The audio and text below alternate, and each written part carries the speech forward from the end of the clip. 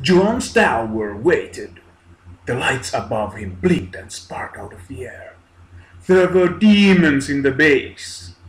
He didn't see them, but had expected them now for years.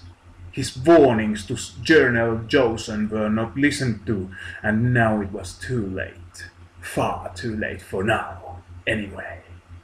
John was a space marine for 14 years. When he was young, he watched the spaceships, and he said to Dad,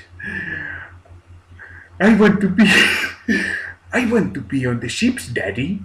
Dad said, No! You will be killed by demons. There was a time when he believed him. Then, as he got older, he stopped. But now, in the space station base of the UAC, he knew there were demons. So, John got his plasma rifle and blew up the wall. He going to kill us, said the demons. I will shoot at him, said the cyber demon, and he fired the rocket missiles.